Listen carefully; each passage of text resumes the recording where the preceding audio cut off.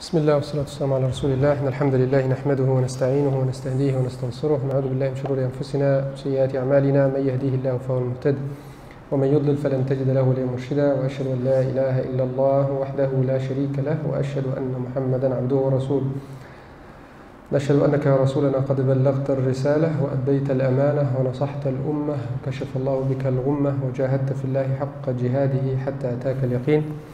اللهم صل وسلم وبارك عليه وعلى آله وأصحابه وأنصاره وأزواجه ومن استنى بسنته واقتفى أثره إلى يوم الدين. ثم أما بعد، إن أصدق الحديث كتاب الله وخير الهدي هدي محمد صلى الله عليه وسلم وإن شر الأمور محدثاتها وكل محدثة بدعة وكل بدعة ضلالة وكل ضلالة في النار. رب اشرح لي صدري ويسر لي أمري واحلل عقدة من لساني يفقهوا قولي. All praise to Allah subhanahu wa ta'ala, the most gracious, the most merciful. Praise Him, we seek His help and forgiveness. We bear witness there is no deity worthy of worship except Allah subhanahu wa ta'ala, and we bear witness that Muhammad is the last and final messenger, peace and blessing upon him sallallahu alayhi wa sallam. My dear brothers and sisters in Islam, inshallah tonight we continue our journey with the story of the prophets. Last time we spoke about another great prophet of Islam, which is Prophet Yaqub alayhi salam, and after him was his son Yusuf alayhi salam, and we finished the story of Yusuf as well alayhi salam. And in the previous episode we spoke about that all the prophets after Ibrahim alayhi salam, they are from the progeny of Ibrahim alayhi salam, they're all the descendants of Ibrahim alayhi salam. And we said Ibrahim alayhi salam had two children, Ismail and Ishaq, and from Ismail came our beloved Prophet Muhammad sallallahu alayhi wasallam, and from Ishaq came Yaqub, and from Yaqub came the rest of the prophets. And by the way, the name Yaqub, his other name is Israel, and the rest of the prophets called son of Israel, Banu Israel. Tonight inshallah we're going to stop with another great prophet of Islam to talk about. And I don't think we'll be able to finish his biography, his story in one episode, because this particular prophet was mentioned a lot in the Quran. He was the most prophet mentioned in the Quran for a reason, because there's a lot of lesson to reflect from his story and from his life. He's also one of the Ulul Azmi min al-Rusul, those prophets with strong will that Allah subhanahu wa ta'ala gave them extra status. It's called Ulul Azmi min al-Rusul. They are Muhammad sallallahu alayhi wa sallam, Ibrahim, Musa, Isa and Nuh alayhi salam. They're all the five Ulul Azmi min al-Rusul. Tonight inshallah we'll talk about our beloved prophet of Islam, Prophet Musa alayhi salam. Prophet Musa alayhi salam was mentioned many times in the Quran. And most of the time his name was mentioned was also the villain name was mentioned, which is the Pharaoh. And that's for a reason. As Allah subhanahu wa ta'ala spoke about Prophet Musa alayhi salam in many parts of the Quran, but in Surah Al-Qasas he spoke in details about when Musa alayhi salam was born and what sort of lifestyle around that time when Musa alayhi salam was born. So Allah subhanahu wa ta'ala started the surah with أعوذ بالله من الشيطان الرجيم بسم الله الرحمن الرحيم طاسيم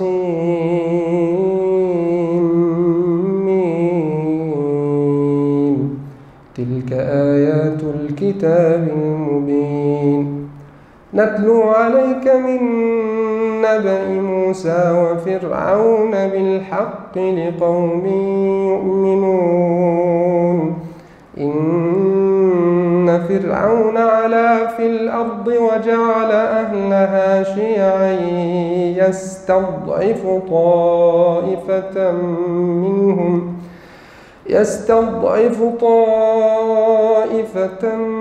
منهم يذبح أبناءهم ويستحيي نساءهم إنه كان من المفسدين ونريد أن نمن على الذين استضعفوا في الأرض ونجعلهم أئمة ونجعلهم الوارثين the first 5 ayahs of Surah Al-Qasas, Allah subhanahu wa ta'ala narrate to our beloved Prophet Muhammad sallallahu alaihi wasallam the story of Musa. And this ayah, ayah number 3, Allah subhanahu wa ta'ala says, نَتْلُو عَلَيْكَ مِن نَبَإِ مُوسَى وَفِرْعَوْنَ. And it's a common thing to think that it is Harun is more important than the Pharaoh himself. So it would be common to us to be said Musa wa Harun, right? Because Musa and Harun was his brother and he was his right hand, he was helper, and he was also good to him. So, but Allah subhanahu wa ta'ala chooses to mention the Pharaoh, which is the villain in the story now, because of the importance of the Pharaoh in the story. He's a tyrant, he's an evil person, he's an arrogant person, he refused the haqq, he refused the truth, and he's the one who transgressed against his own people, especially the people of Banu Israel. So it was important to mention him and to narrate to the Prophet ﷺ in the Quran, نَتْلُ عَلَيْكَ مِن نَبَإِ مُوسَى وَفِرْعَوْنَ بِالْحَقِّ لِقَوْمٍ يُؤْمِنُونَ. Those who are true believers of Allah subhanahu wa ta'ala, they should know the story of Musa and Fir'aun, because there's a lot of lessons to extract and implement in our life even today. And inshallah I'll draw some analogy between what happened in the past and what's happening right now, and how the history repeats itself. In ayah number 4, Allah subhanahu wa ta'ala straight away start talking about the Pharaoh himself, describing him. إِنَّ فِرْعَوْنَ عَلَى فِي الْأَرْضِ وَجَعَلَ أَهْلَهَا شِيَعًا. Look at the methodology of every tyrant. Wallahi subhanallah, till today, this still happening. This is pretty much the methodology of all the tyrants. If you want to rule a nation, you need to make tahazzubat, make people that they have different sects, different mentality, and get them to do the work for you. And this is what Fir'aun did. He made the community, the whole entire community, the whole entire nation of Egypt into small sects, small minorities that each one fight each other. And there's a famous saying in Arabic, فَرِّقْ تَسُدْ. If you divide, you will be victorious. This is his methodology, and how Allah subhanahu wa ta'ala described it in the Quran. إِنَّ فِرْعَوْنَ عَلَى فِي الْأَرْضِ. Fir'aun has reached the high level of transgression on earth. And imagine, look at the terminology of the Quran. Allah subhanahu wa ta'ala says on earth. It didn't say in Egypt, because back then Egypt was the center of the whole entire earth. Pretty much one of the oldest civilizations, and this is how so if everything happening in Egypt will affect all the neighboring country.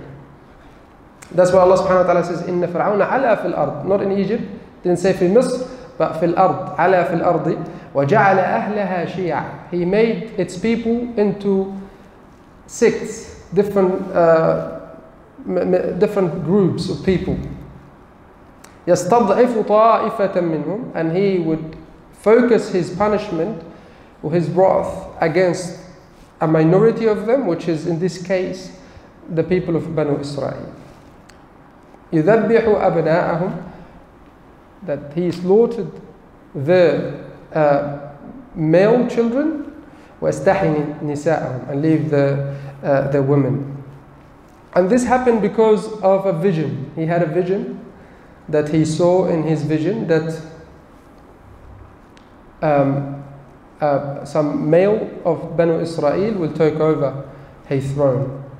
And in this case, he asked for advice, and they advised him to get rid of all the males of Banu Israel. So now, Banu Israel, I want you to remember that Banu Israel were the slaves, were servants of the Pharaoh and the people of Egypt. And he used them a lot in building whatever he used to build. So that advice to get rid of all the male slaves, it was threat to the community, it was threat to the economy. So he need to deal with a much brighter plan for the future. If he get rid of all the male slaves of Banu Israel, who else left gonna serve him in the future? So they decided, look at the evil thoughts of the Pharaoh and his people. They decided to make 1 year for the people of Banu Israel to have male children. And that year, the newborn baby boys will be free to live. And the year after, any newborn baby boy will be slain, will be killed. All right? So back to our story of Musa alayhi salam. Harun alayhi salam was born the year before Musa alayhi salam. And in that year, he was spared. He wasn't killed. It was good for him that he wasn't entitled to be killed. But the year after, where Musa alayhi salam was born, it was the year that the Pharaoh and his army go around and kill every newborn baby of Banu Israel.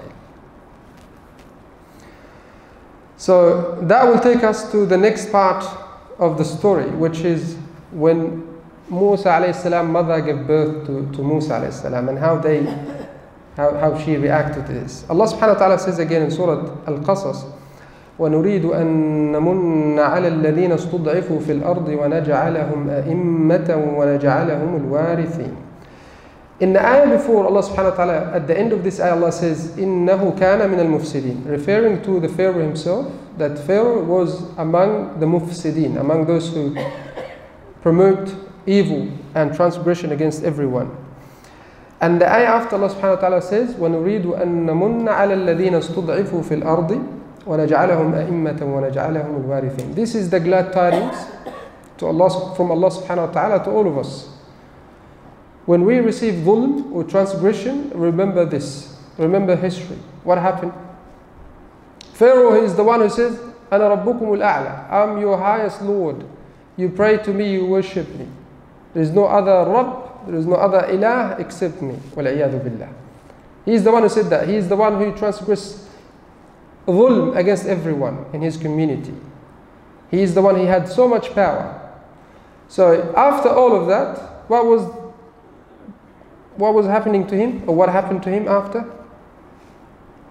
He died, right? So this is the message that Allah subhanahu wa ta'ala telling us, that no matter how long the period of transgression will take, after that, Allah subhanahu wa ta'ala will make the believers victorious. So this is the wa'd, this is the promise of Allah subhanahu wa ta'ala to every believer, every Muslim. As Allah subhanahu wa ta'ala says, وَنُرِيدُ أَن نَمُنَّ عَلَى الَّذِينَ اسْتُضْعِفُوا فِي الْأَرْضِ. And I want you to make an analogy, to reflect on what happened in the past and what's happening now. And we see a lot, pretty much similar to what the Pharaoh used to do to Banu Israel, what's now the Chinese government used to do to East Turkestani, our brothers from East Turkestan, right? The minority of Uyghur in East Turkestan. They occupied the land, they forced people to denounce their own religion, they forced people to not to practice their own simple practices of their own religion. Subhanallah, this is happening today. So tyrants still exist in our communities. They still exist till today. Every time you read the Quran, this will bring glad tidings to you. Remember, these verses was revealed 1400 years ago to the Prophet ﷺ when he was going through similar situations, right? He was facing so much trouble. People from his own community denounced him. They didn't respect him. They didn't listen to him. They tried to kill him. They abused him. So this is a message to the Prophet ﷺ before us, that, you know, Allah subhanahu wa ta'ala will make you victorious, you and the believers. And dhulm will never end up in a good position. Dhulm will have a time to be finished. And any zalim, any tyrant, any transgressor will meet Allah subhanahu wa ta'ala, and Allah will deal with him on the Day of Judgment. This is the message that we all need to learn. وَنُرِيدُ أَن نَمُنَّ عَلَى الَّذِينَ اسْتُضْعِفُوا فِي الْأَرْضِ وَنَجْعَلَهُمْ أَئِمَّةً وَنَجْعَلَهُمُ الْوَارِثِينَ. Look at the next ayah. Look at more glad tidings. Wallahi subhanallah, if we read the Quran and the Sunnah of the Prophet sallallahu alaihi wasallam,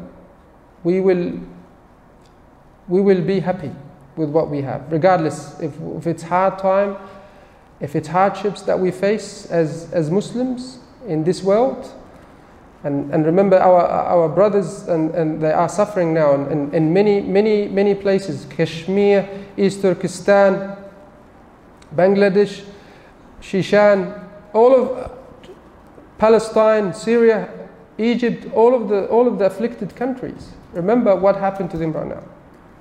We feel sad, we feel upset about what happened, but we are happy at the same time that Allah subhanahu wa ta'ala promised us that this will never last for long. This has to come to an end. And this is the message from the Quran, this is the message from all the great prophet of Islam. If you read through all the biography of all the prophets, you will find out that every single time, haqq, the truth, will prevail, will be victorious. This is the sunnah of Allah subhanahu wa ta'ala on the earth. That the haqq always will be victorious, regardless. But the question is that we need to ask ourselves, are we going to be part of this process or not? Are we going to be productive? Are we going to be, trying to promote the haqq, to say the truth, to help those who are in bad need, or not? وَإِن تَتَوَلَّوْا يَسْتَبْدِلْ قَوْمًا غَيْرَكُمْ. This is another sunnah of Allah subhanahu wa ta'ala.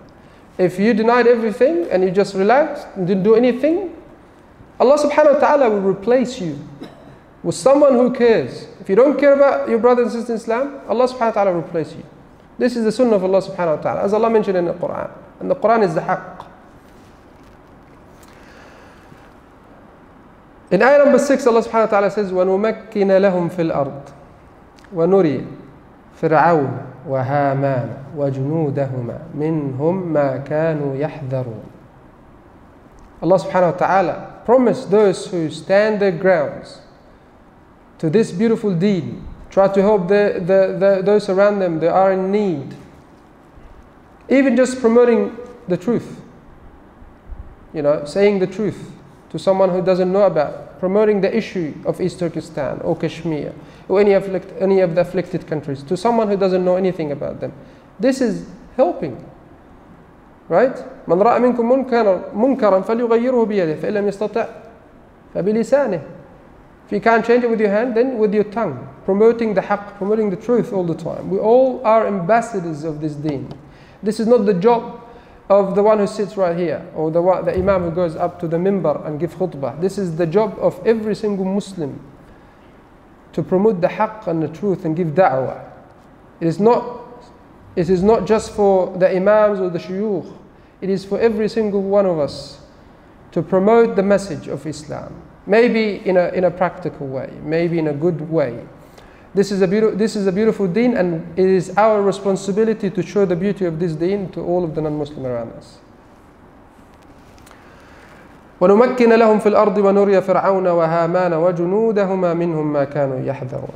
And Allah subhanahu wa ta'ala, after that, He spoke about the situation of the mother of Musa alayhi salam, like any mothers. In a situation like this, you're about to lose your child. How are you going to deal with this situation?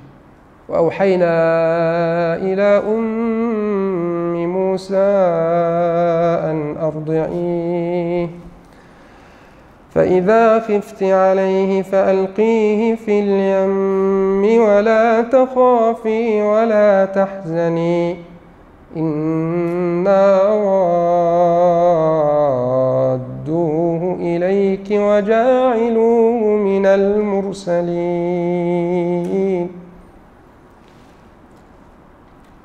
In the most authentic narration, that the word awhayna here means that Allah subhanahu wa ta'ala sent an angel to the mother of Musa alayhi salam to tell her to feed Musa alayhi salam and throw him in the river. Now, if you read through the whole story of Musa alayhi salam, you will see a relationship between Musa and water. First time when he was born, he was thrown in the river, right? His mother was told by the angel to throw him in the river. And this is a great reliance on Allah subhanahu wa ta'ala. This is husn al-tawakkul ala Allah. This is having a good trust in Allah subhanahu wa ta'ala. You rely on Allah and have a good trust in Him. And this is the same in the sunnah. Aqilha wa tawakkal. You do your best, you do your part, and leave the rest for Allah subhanahu wa ta'ala. The outcome is not for us, my dear brothers. We do our best, but the outcome comes from Allah subhanahu wa ta'ala. We could work hard in this dunya, but we couldn't see the outcome We couldn't see a genuine outcome in front of our eyes. You know, you could be studying hard, and at the end of the exams or the end of the year, you find your marks, you know, P1 or P2. But you did your best. So the outcome is not from you. It's not because you study hard or not. The outcome is from Allah subhanahu wa ta'ala. But you were asked, every single one of us were asked to do our best and leave the rest to Allah subhanahu wa ta'ala. This is حسن التوكل على الله. قلها وتوكل. You do your best and leave the rest of Allah. And this is what the mother of Musa alayhi salam did. She did what Allah subhanahu wa ta'ala asked her to do. She fed the baby. So if he stayed for a longer time in the river, so he's fed, his stomach is full. After that is up to Allah subhanahu wa ta'ala. Allah will provide for him. You don't need to worry about that. From that very moment, you don't need to worry. Arda'i, and then we know that you fear for him. فَإِذَا خِفْتَ عَلَيْهِ, imagine someone coming to you and says, you fear for your son, to lose your son, you need to throw him in the river. If someone come to you and tell you this, what would you do? You say, you're crazy. If I feel I'm looking after my son, I can't throw him in the river. What are you talking about? But she had a full trust in Allah subhanahu wa ta'ala, because this is what Allah subhanahu wa ta'ala commanded her to do. فَإِذَا خِفْتَ عَلَيْهِ فَأَلْقِيهِ فِي الْيَمِّ وَلَا تَخَافِي وَلَا تَحْزَنِي. Do not feel afraid and don't feel sad for losing him, because you were never going to lose him. This is the promise of Allah subhanahu wa ta'ala to her. Right? إِذَا خِفْتَ عَلَيْهِ فَأَلْقِيهِ فِي الْيَمِّ وَلَا تَخَافِي وَلَا تَحْزَنِي إِنَّا رَادُّوهُ إِلَيْكَ. We'll bring him back to you.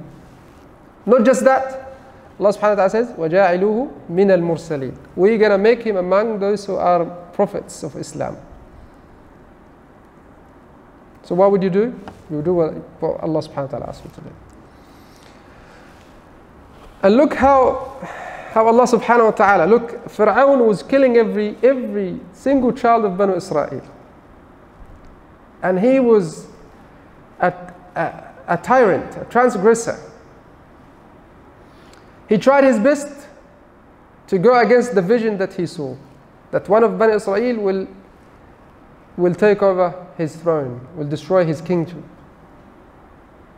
Subhanallah, Allah challenged him. And Allah subhanahu wa ta'ala want to teach every tyrant to listen.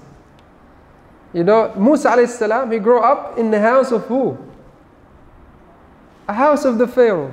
As Allah says in the next ayah, فَالْتَقَطَهُ آلُ فِرْعَوْنَ لِيَكُونَ لَهُمْ عَدُوًّا وَحَزَنًا إِنَّ فِرْعَوْنَ وَهَامَانَ وَجُنُودَهُمَا كَانُوا خَاطِئِينَ.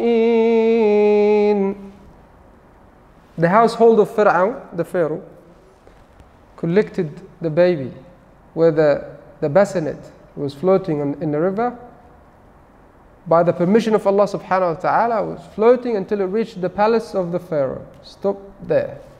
And Allah subhanahu wa ta'ala instilled in the heart of the wife of the Pharaoh, which he was a believer.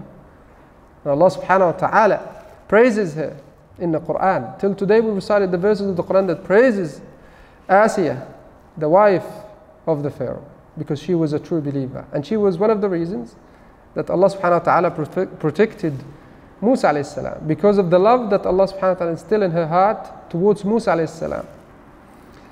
وقالت امرأة فرعون قرة عين لي ولك لا تقتلوه. The wife of the Pharaoh said to the Pharaoh himself, he is a قرة عين, he is the apple of my eye. I am in much love for him, for this baby. And she was barren, she couldn't bear any child, she didn't have any children. لا تقتلوه. She commanded the Pharaoh, do not kill this baby. عسى أن ينفعنا أو نتخذه ولدا وهم لا يشعرون. We could benefit from his companionship. He could be our son. He could be a great benefit to you in the future. But this is another great lesson we learn from this ayah. You know, they are Egyptians. And from long time ago, the Egyptian wife has her own say, regardless. He is the pharaoh, but the Egyptian wife, they are very strong. Those who are married to Egyptians, but the Egyptians and know how strong they are, the Egyptian sisters, mashallah, they're very strong. When they have a say, that's it, it has to be done. Alhamdulillah, I'm not one of them. Alhamdulillah. But anyway, so yes, so from this we learn as well that she got, her own say over the Pharaoh say. The Pharaoh that year he was entitled to kill any newborn baby boy, but he spared this one. And subhanallah, Allah wants to teach him another lesson. This baby boy that he's going to grow up in your palace under your protection, he's going to be the reason for the end of your kingship, the end or your destruction. A great lesson, wallahi, subhanallah. Then Allah subhanahu wa ta'ala described the status of Musa alayhi salam, mom. The mother, she did what Allah subhanahu wa ta'ala commanded her to do, but she also did her part. And أخذت بالأسباب. She sent her daughter to look for him and see what's happened. So the daughter was following the bassinet and found out that the baby reached the palace of the Pharaoh. Allah subhanahu wa ta'ala says, وأصبح فؤاد أم موسى فارغا إن كادت لتبدي به لولا أن ربطنا على قلبها لتكون من المؤمنين. As like of every mother's, her heart was broken because of the loss of her son. She was very worried. However, she had a full trust in Allah subhanahu wa ta'ala that Allah subhanahu wa ta'ala will protect her son. But she, as a mother, she's still, heartbroken that there's a separation between her and the newborn baby. And Allah subhanahu wa ta'ala says, she nearly lost it, or she lost her faith in Allah subhanahu wa ta'ala until Allah subhanahu wa ta'ala rabatna ala qalbiha, means that Allah subhanahu wa ta'ala affirmed her heart to become one of the believers as well, to have full trust in Allah subhanahu wa ta'ala. But she said to his sister, وَقَالَتْ لِأُخْتِهِ قُصِّيهِ فَبَصُرَتْ بِهِ عَنْ جُنُبٍ وَهُمْ لَا يَشْعُرُونَ. She saw what happened and she went back and told her mom. And now this is God's work, what Allah subhanahu wa ta'ala did to reunite the mother and her son. وحرمنا عليه المراضع من قبل فقالت هل أدلكم على أهل بيت يكفلونه لكم وهم له ناصحون. This is God's work. This is Allah's work. Allah subhanahu wa ta'ala prevented Musa alayhi salam to suckle from any woman except his own mom. So they tried with him to bring a suckling mother, a nursing mother, to take care of the baby, and none of them could be able to do that. The baby refused all the mothers, all the nursing mothers. And then the rule of the sister, she came and told them, I know someone can take care of him. We should give it a go. And you are, as a wife of the Pharaoh, was desperate to find someone to feed this baby, otherwise he's going to die. And she loved him. She wanted him to stay around. So this is the moment the mother of Musa alayhi salam reunited with her son again. فَرَدَدْنَاهُ إِلَىٰ أُمِّهِ كَيْ تَقَرَّ عَيْنُهَا وَلَا تَحْزَنْ. We reunited him with his mother so she can sleep at night and she doesn't feel sad anymore. وَلِتَعْلَمَ أَنَّ وَعْدَ اللَّهِ حَقٌّ. And she knows that the promise of Allah subhanahu wa ta'ala is the truth. وَلَكِنَّ أَكْثَرَ النَّاسِ لَا يَعْلَمُونَ. This is a great lesson to all of us. When Allah subhanahu wa ta'ala promised those who, for example, those who spend for the sake of Allah subhanahu wa ta'ala, that Allah will replace it with even more. And all of us, like this is just one example for sadaqah or charity. Right? الشيطان يعدكم الفقر ويأمركم بالفحشاء والله يعدكم مغفرة منه وفضلا. When it comes to charity, everyone wants to spend, this is our brain act. our hearts act. You know, if you take some of your wealth and give it away, this is mean that you lost that money. But in fact, you didn't lose anything. Allah subhanahu wa ta'ala take this money and invest in it and return it back to you in this life and in the hereafter even more.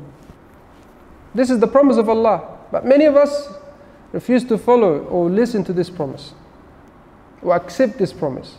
When it comes to spending for the sake of Allah subhanahu wa ta'ala, we are stingy. We don't spend for the sake of Allah. What the Prophet ﷺ said about sadaqat? مَا نَقَصَ مَالٌ مِّن صَدَقَةٍ. This is the promise of the Prophet of Islam, Prophet Muhammad ﷺ. He says, wealth never be decreased from giving for the sake of Allah subhanahu wa ta'ala. So our small brain or our small understanding will not benefit us in this situation. We need to look to the bigger picture and remember the promise of Allah subhanahu wa ta'ala. And this is another example. This is even greater example. The example of Musa alayhi salam, mother, how she had a full trust in Allah subhanahu wa ta'ala. And at the end she knew that the promise of Allah subhanahu wa ta'ala is true. If Allah promised one thing, it will happen.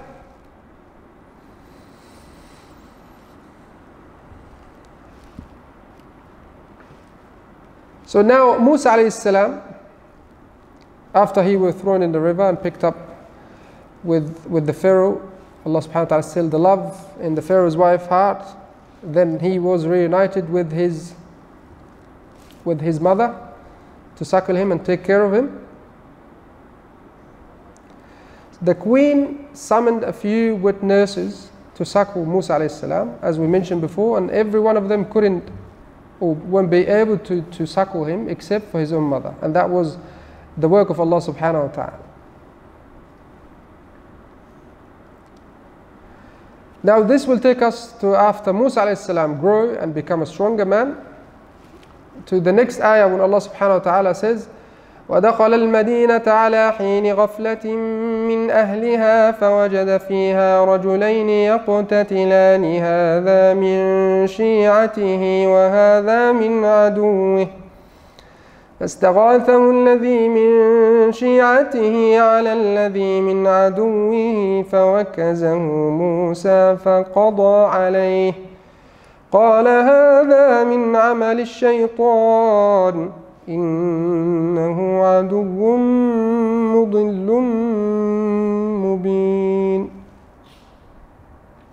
Allah subhanahu wa ta'ala has granted Musa alayhi salam good health, strength, knowledge and wisdom. The weak and oppressed turn to him for protection and justice. They seek his help all the time. So one day in the main city, he saw two men fighting.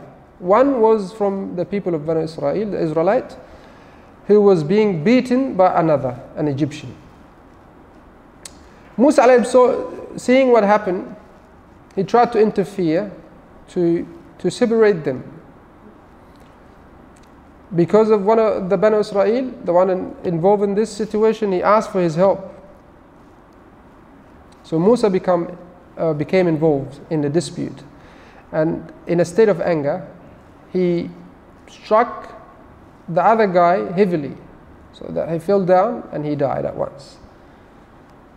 Then his heart was full of deep sorrow and regret of what he did. But he didn't do it for deliberately to kill a person. He was angry that they were fighting and that person was already oppressed and he was trying to remove the oppression from him. So he struck the oppressor a bit harsher, and he was stronger than most of us think, and pretty much stronger than those around him. Allah subhanahu wa ta'ala has granted him that strength and knowledge and wealth and health. So he struck him and he fell dead straight away. Then Allah subhanahu wa ta'ala described that he regretted it after. He says, when he says, قَالَ رَبِّ إِنِّي ظَلَمْتُ نَفْسِي فَاغْفِرْ لِي فَغَفَرَ لَهُ إِنَّهُ هُوَ الْغَفُورُ الرَّحِيمُ قال رب بما أنعمت علي فلن أكون ظهيرا للمجرمين. So his intention was not to kill this person, but he pleaded to Allah subhanahu wa ta'ala for forgiveness, and Allah forgive him. and he felt the sense of peace filling his whole being again. Therefore, Musa alayhi salam began to show more patience and sympathy towards people. So he realized that Allah subhanahu wa ta'ala has blessed him with this power and strength that he need to control, and he need to be more patient, more aware of the people around him. And he said, you know, he will not be helper to any transgressor anymore in the future. So the next day, he saw the same person from Banu Israel that he was involved in the fight yesterday. He was involved again. Musa went to him and said, you seem to be, you know, a troublemaker. You have a new dispute again with another person, and you have that every single day. So he was a bit upset with him and trying to advise him, you know, you shouldn't be doing that. Yesterday I just saved your life, and today you are in a similar situation. What are you doing? Which is a common sense that he was what he said to him. But the Israelite, he said to him, warn Musa, would you kill me as you killed the Egyptian yesterday? And then he told, like pretty much announced and told everyone there what Musa alayhi salam did. So that means he's wanted from the government. He is wanted from the Pharaoh himself and the people of Egypt. So Musa alayhi salam, the next day he was worried. What shall he do in this situation? Everyone is after him now. فأصبح في المدينة خائفا يترقب فإذا الذي استنصره بالأمس يستصرخه قال له موسى إنك لغوي مبين فلما أن أراد أن يبطش بالذي هو عدو لهما قال يا موسى أتريد أن تقتلني كما قتلت نفسا بالأمس إن تريد إلا أن تكون جبارا في الأرض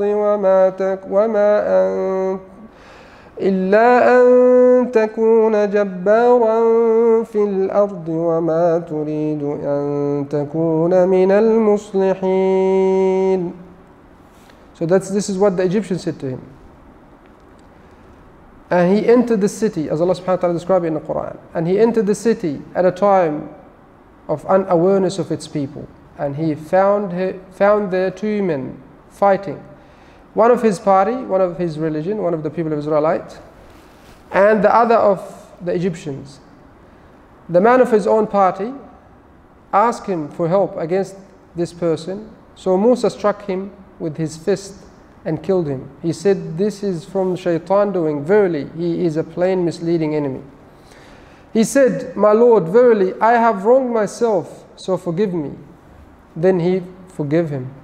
Verily, he is the oft forgiving, the most merciful.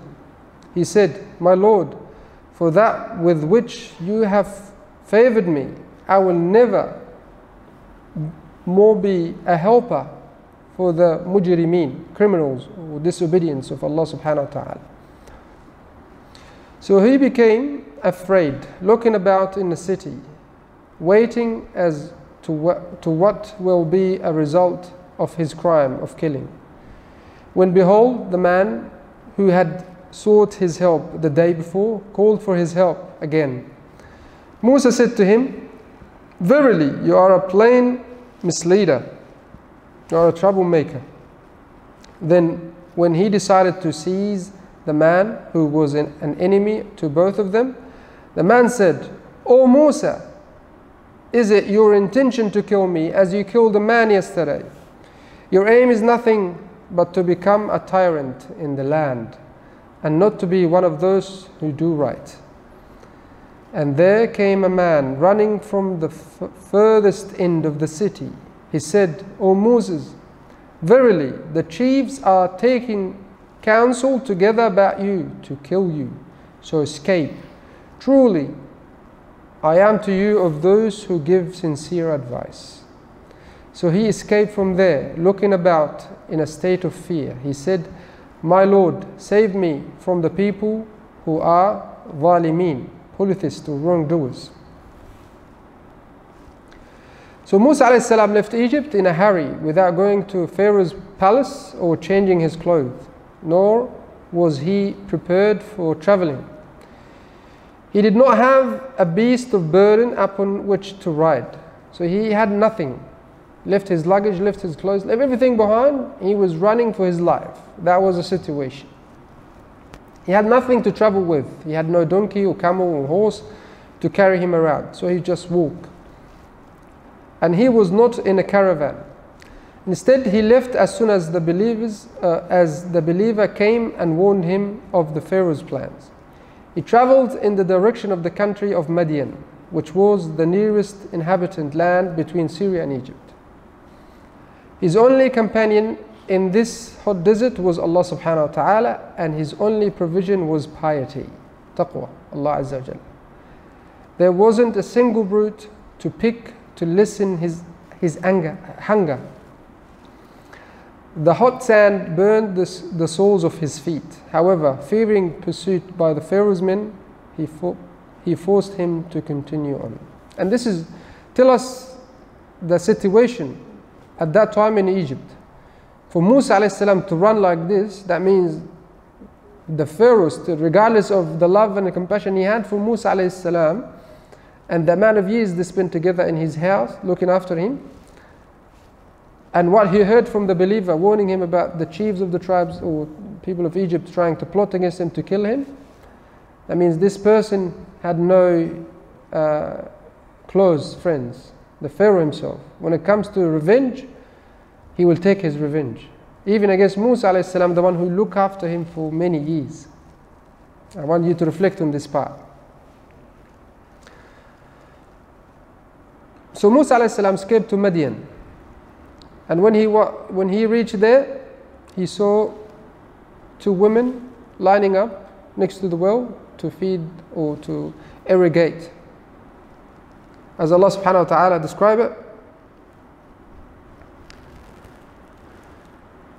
أعوذ بالله من الشيطان الرجيم ولما ورد ماء مدين وجد عليه أمة من الناس يسقون ووجد من دونهم امرأتين تذودان قال ما خطبكما قالتا لا نسقي حتى يصدر الرعاء وأبونا شيخ كبير فسقى لهما ثم تولى إلى الظل فقال رب إني لما أنزلت إلي من خير فقير.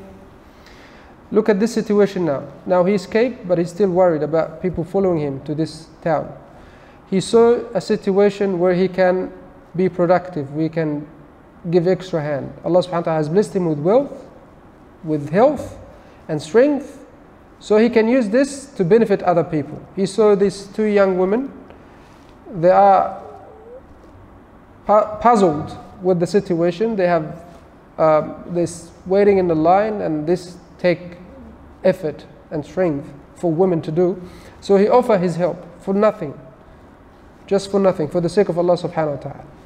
And he did offer his help to them. He helped them to fill up their water bottles, feed the animals, and then he relaxed after that and after they left. As Allah described it in the Quran, that at that time he didn't even ask for money or food in return.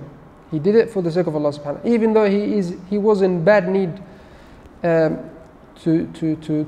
money or to food, because he was traveling for a long time. He had nothing to lessen his hunger, so he could have asked for something in return, but he didn't. That shows how noble he was, alayhi salam, sallallahu alayhi wasallam.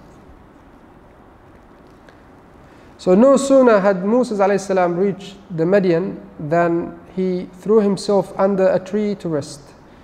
He suffered from hunger and fatigue. The soles of his feet felt as if they were worn out from hard walking on sand and rocks and from the dust. He did not have any money to buy a new pair of sandals, nor to buy food or drink. Musa a.s. noticed a band of shepherds watering their sheep. He went to the spring, where he saw two young women preventing their sheep from mixing with the others. Musa a.s. sensed that the women were in need of help. Forgetting his thirst, hunger, and fatigue, he straight away went to help them. So the older sister said, "We are waiting until the shepherds finish watering their sheep, then we will water ours." Musa a.s. asked again, "Why are you waiting?" The younger one says, "We cannot push men. This is a men business, we can't do, we have to wait." Musa a.s. was surprised that women were shepherding, as only men were supposed to do it. And look at the time back then. Women still could work and provide for their own family, because their father was old and he couldn't work, so these two girls were working hard for the family, to provide for the family, which is nothing wrong with that. It is hard and try some work. That's what Musa a.s. told them. And one needs to be on the alert. Musa a.s. asked, "Why are you shepherding?" The younger sister said, "Our father is an old man. His health is too poor for him to go outdoors to look after our sheep," which is the truth. So Musa a.s. offered, when he found a genuine reason for them being there, he said, "I will water the sheep for you." When Musa a.s. approached the water, he saw the shepherds had put over the mouth of the spring an immense rock that could only be moved by 10 men, as Ibn Kathir mentioned, rahimahullah. Musa a.s. braced the rock and lifted it out of the spring mouth. This is show how strong Musa a.s. was. And now remember the story when he struck that person just to push him away. In a fight, it's separating two people, just push him away, the guy dies straight away. Shows how strong was Musa a.s. and how much power and strength that Allah subhanahu wa ta'ala has given him. So he moved that rock that only 10 men can move. So he returned to sit in the shade of the tree. After he finished watering for them and their sheep, he returned to his shady spot again. At this moment he realized that he had forgotten to drink. His stomach was sunken because of the hunger. He was very hungry and thirsty.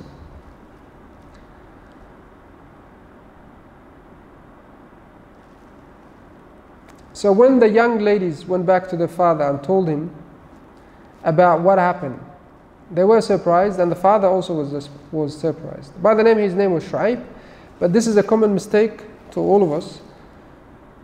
A lot of us, they think that the father of these two women is the Prophet Shu'aib alayhi salam, which he's not the Prophet. He's another Shu'aib from the town of Madian, which had happened to be the same town of Prophet Shu'aib as well. And that's why the common mistake come to all of us. As according to the majority of the scholars, that this is not the same Prophet Shu'aib. This is a different man, but has the same name, from the same town. Okay? So this just to clear this before we go further. So when the father talked to them about the incident and what happened, he was pleased, and he said, "Can you go and call him to come and talk to me?" And Allah subhanahu wa ta'ala described how bashful and how shy was the girls of this man when they went and asked Musa alayhi salam to come to speak to the father. As Allah subhanahu wa ta'ala says, فَجَاءَتْهُ إِحْدَاهُمَا تَمْشِي عَلَى اسْتِحْيَاءٍ قالت إن أبي يدعوك ليجزيك أجر ما سقيت لنا. Allah subhanahu wa ta'ala described them that she came full of bashfulness and shyness, asking Musa alayhi salam to come and speak to their father. And it was said in some narration that Musa alayhi salam refused to go or walk behind the young lady. He said to her, I'll walk at the front, and every turn you want me to turn, just throw a rock in that direction and I will just walk in that direction. You don't need to speak to me. You don't need to walk in front of me to show me or lead the direction to me. You can walk behind. So this is also to protect her haya, to protect her shyness and bashfulness. This is the quality of the prophets of Islam. Alright? And he went and saw the man and had a chat with him. But one of the daughters already suggested to their father that he could employ Musa to help them, to look after the farm, to look after the sheep, and in return one of the daughters can marry him. So helping, and the dowry of the daughter of the marriage could be just those amount of years of help, because they needed someone like him to help. So the father asked Musa alayhi salam if he is interested in this offer. And this is another great lesson to all of us as well as fathers. We have daughters, we have sons. We should try our best to choose the best for our daughters. If we know that someone who's have good akhlaq, good deen, this is the most important one. Not the one with the Ferrari and the Lamborghini or the wealth and the 10 houses or the mansion. No, because that could go the next day after marriage. But what lasts is the deen. Right? That's why the Prophet ﷺ says in the hadith, إِذَا جَاءَكُم مَّن تَرْضَوْنَ خُلُقَهُ وَدِينَهُ فَزَوِّجُوهُ.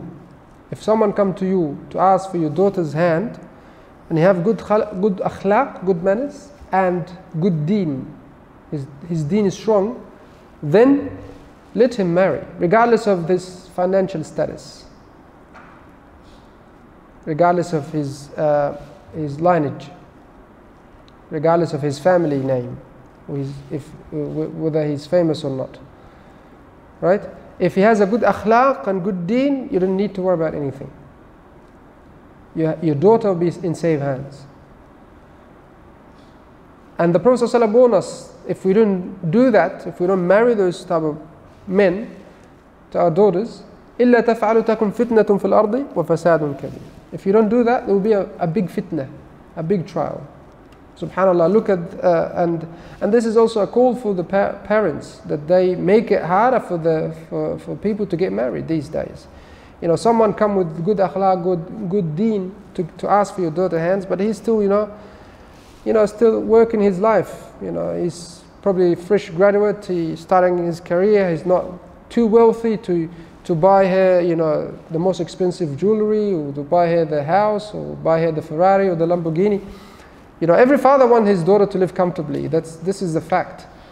But how would you know that if that person who come with the wealth would treat your daughter according to Allah and His Messenger? How would you know? You need someone you can trust with the deen, because you want your grandchildren to grow up with the deen as well.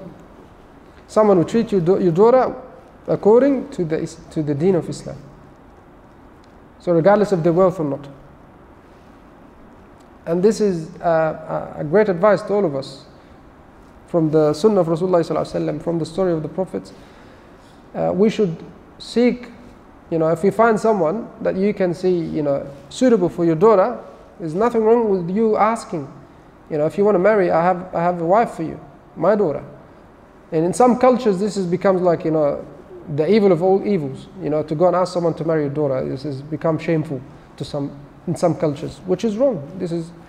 You shouldn't be ashamed of doing that. If I have a daughter and I know someone who's have a good deen and good akhlaq, I would go and ask him if he is interested. And this is the case in many cases in the time of the Prophet ﷺ and the time of the Sahaba. They would do that happily. And this is what Shu'aib did. He asked Musa alayhi salam to marry one of his daughter, and in return he would work for him for 8 years, and if he completed them to 10, he would be grateful for him. 8, and if you want to do 10, then this is something I really appreciate. That's what he said to him. And Musa accepted the offer, because it pretty much is a good offer for him as well. He was running away from people trying to kill him. He had no place to stay, he had no family, he lost everything, he had no clothes to change. So that was pretty much a good offer for him. And in return he was fair, because he would work hard for this person for 10 years. Imagine this is the dowry of one of the daughters. Imagine someone come to you today and he says, you want to marry my daughter, work for me for 10 years. That would be a tough call, right? But he accepted it.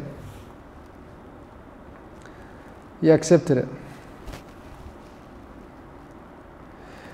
As Allah described it in the Quran, أعوذ بالله من الشيطان الرجيم.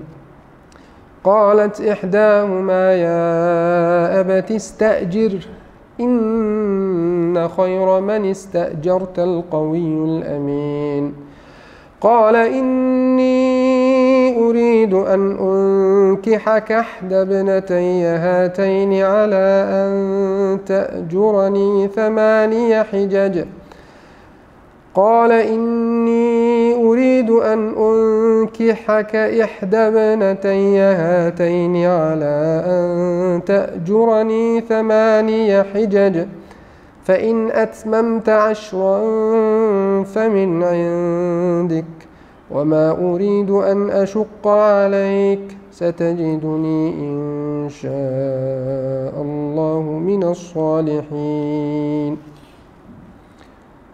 Allah subhanahu wa ta'ala says,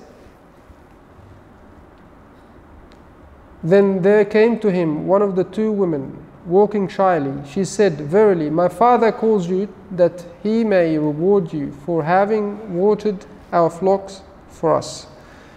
So when he came to him and narrated the story, he said, fear you not, ye have escaped from people who are zalimeen. And said one of them, the 2 women, O my father, hire him. Verily, the best of men for you to hire is the strong and trustworthy.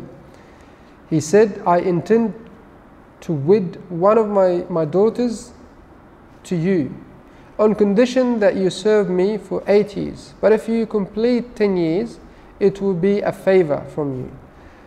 But I intend not to place you under a difficulty. If Allah subhanahu wa ta'ala wills, you will find me one of the righteous. He, Musa alayhi salam, said, that is settled between me and you, whichever of the 2 terms are fulfilled, there will be no injustice to me, and Allah is surely over what we say. So this is the 10 years of the life of the Prophet Musa alayhi salam. He spent in Midian, serving Shu'aib, after he married one of his daughters. The time passed and he lived in seclusion, far from his family and his people.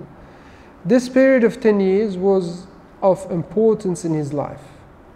It was a period of major preparation. Certainly, Musa's mind was absorbed in the stars every night. As every man will be always longing to his homeland, like all of us. We miss home most of the time. But by the way, we need to reflect on this as well. We're all pretty much migrants. Our children pretty much were born here, or some of them born overseas. But we live here now. This is our country, and this is what we need to feel and think about it as home. Sheikh Umar Abdul Kafi once mentioned in one of his khutbah that he met a person who lived in the West, and he was praying istikhara for 40 years of, shall he go back home or stay here? Imagine 40 years, and this is I heard it from him directly, wallah. He said 40 years this person praying istikhara whether he stay here or go home. And he explained, Dr. Umar Abdul Kafi explained that your home is where you can find peace for you and your family, where you feel peaceful, right? This is our home. We all came here for better living, right? For a better opportunities, for better place to live. in terms of being peaceful. Alhamdulillah. So we don't need to think that way, that we're here for a certain amount of time and then after we need to go back. You know, I know that most of us, the majority of us, have this type of thinking, and even including myself. For many years I was thinking the same. You know, I should for a bit and I will go back home. But now I call this place home to me. This place home to all of us. And there is no pressure. You know, there is no way that anyone can push you to leave this country or make you feel that you're not part of it. We should teach our children that you are part of this country. You should be, you know, not afraid to show your heritage, your backgrounds, but also at the same time you should be proud that you Australian, you're part of this country as well. You're part of the fabric of this nation. And this is something that we need to teach our children. We need to tell them that, you know, you need to feel, you know, safe and secure, and also not ashamed of your religion, of your background, all right, wherever you come from. We hear this all the time from some bigots that tell people to, you know, go back where you come from. All right? This is wrong, and we need to stand together to stop that. Okay? By showing love and compassion, by being productive, by being hard workers, by being good people that provide for others regardless of their religion or race. Showing the good message of this deen. This deen is a beautiful deen, full of peace and love and compassion to everyone. Right? To show love to our neighbors. And by the way, when Quran spoke about neighbors, when Allah subhanahu wa ta'ala spoke about neighbors in the Quran, or even the Prophet ﷺ in his hadith, in all many hadith and many verses in the Quran, never ever distinguished between the neighbor whether he Muslim or not. Wallahi, there's no distinction between a Muslim or non-Muslim when it comes to neighbor's rights upon you. ما زال جبريل يوصيني بالجار حتى ظننت أنه سيورثه. This is the hadith of Rasulullah صلى الله عليه وسلم. Jibreel kept advising the Prophet صلى الله عليه وسلم about to take care of his neighbor, until the Prophet صلى الله عليه وسلم thought that after he passed away, the neighbor has entitled, who has the right of inheritance to that extreme, to that level, right? واعبدوا الله ولا تشركوا به شيئا وبالوالدين إحسانا وبذي القربى والجار ذي القربى والجار الجنب والصاحب بالجنب وابن السبيل. You know, even Islam encourages you to be kind to the neighbor of a traveling neighbor. Like you're on a public transportation, you're on a bus or on a train, and someone sitting next to you on the seat, he has a right of a neighbor upon you. This is what Allah says in the Quran. وَالصَّاحِبُ بِالْجَنْبِ وَابْنِ السَّبِيلِ. This is the description. You know, so this is our deen, this is the beauty of our deen, and we need to show this to everyone. We cannot be shy about it. This is our deen, and we need to teach our children to have confidence in showing the deen to everyone. And I know some of the youth of our youth, unfortunately, they are confused. They are shy to show their deen. They're trying to mix. They're trying to hide their identity. And this is a big issue in our community now, especially among the youth. Muslim identity is kind of lost among the youth. Some youth are ashamed to show their religion, or speak about their religion. They're probably ashamed of their names, which represent their culture or their religion, which is sad. But this is our responsibility. As the Prophet ﷺ says in the hadith, كُلُّكُمْ رَاعٍ وَكُلُّكُمْ مَسْئُولٌ عَنْ رَعِيَّتِهِ. Every one of you is a shepherd, and every shepherd is responsible for his own flock. Wallahi, on the Day of Judgment, we'll be asked about our children. It is a big responsibility, and we need to teach them the love of Allah and His Messenger, the love of Islam, and not to be ashamed to show this in front of anyone. Not to shy away from it. Time? Inshallah. And on this note, my dear brothers and sisters in Islam, inshallah, we'll conclude tonight. Inshallah, we'll continue next week, inshallah, the story of Musa alayhi salam. اللهم انفعنا بما علمتنا وعلمنا ما ينفعنا وزدنا علما اللهم اغفر المسلمين والمسلمات والمؤمنين والمؤمنات الأحياء منهم والأموات، إنك مولانا سميع قريب مجيب الدعوات ورافع الدرجات. اللهم ارفع مقتك وغضبك عنا، اللهم لا تسلط علينا بذنوبنا من لا يخافك فينا ويرحمنا. اللهم كل إخواننا المستضعفين في كل مكان يا رب العالمين. اللهم كل إخواننا المستضعفين في تركستان، اللهم كل إخواننا المستضعفين في كشمير، اللهم كل إخواننا المستضعفين في الهند، اللهم كل إخواننا المستضعفين في باكستان، اللهم كل إخواننا المستضعفين في فلسطين، اللهم كل إخواننا المستضعفين في سوريا ومصر وسائر بلاد المسلمين يا رب العالمين. اللهم كن لهم ولا تكن عليهم، اللهم انصرهم ولا تنصر عليهم، اللهم اعنهم ولا تعن عليهم، اللهم اشف مرضاهم وداوي جرحاهم وعافهم وابتلاهم. وآخر دعوانا الحمد لله رب العالمين. سبحان ربك رب العزة عما يصفون وسلام على المرسلين والحمد لله رب العالمين، وجزاكم الله خيرا. السلام عليكم ورحمة الله وبركاته.